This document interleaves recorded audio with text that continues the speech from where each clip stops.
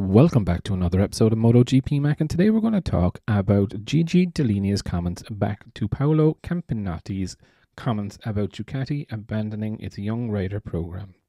Now, speaking recently, Gigi said, "First of all, I want to thank Pramac and Paolo for all these years spent together and for the beautiful things we've done together.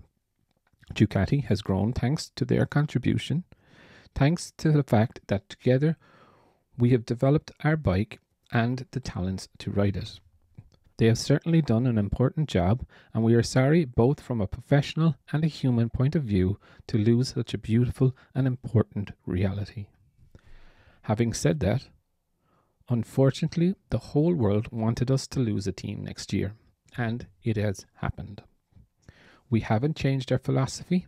We want to continue to focus on the young rider. We have signed a contract with Fermin Aldeguer, whom is a young rider, and we have a lot of hope in. We would like to do with Fermin exactly what we did with Pecco and Enlie, and also with Martin. It is clear we will no longer do it with Pramac, but we will do it with another team. We will now have 3 teams and no longer 4. Life goes on, so we will move forward. Now, for me, I think it's quite funny. I think there's definitely a sour taste in Gigi's mouth about the whole Pramac exit, and I think both men are pretty annoyed at each other, if I'm honest. I think when I look at it, 20 years together and it kind of splits up, and one is pointing the finger at the other saying, "Oh, well, you abandoned your young rider thing." Now, when you look at Ducati, okay, if they were staying firm to that young rider thing, they would have promoted Martin, but the decision with Marc Marquez is made now. It's done.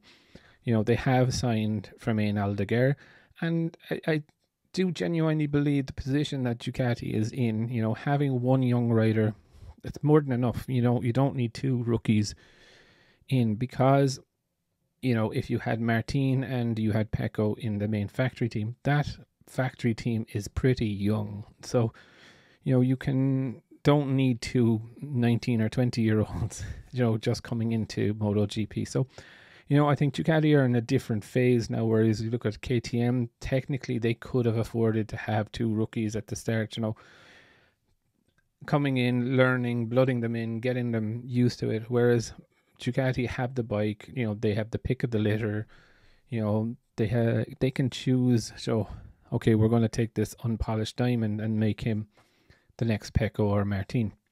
So I do find it interesting. I don't think it's them abandoning their young rider thing, but I think the philosophy has kind of changed. They will keep a young rider, but the other 3 factory bikes will go to experienced people, in my view.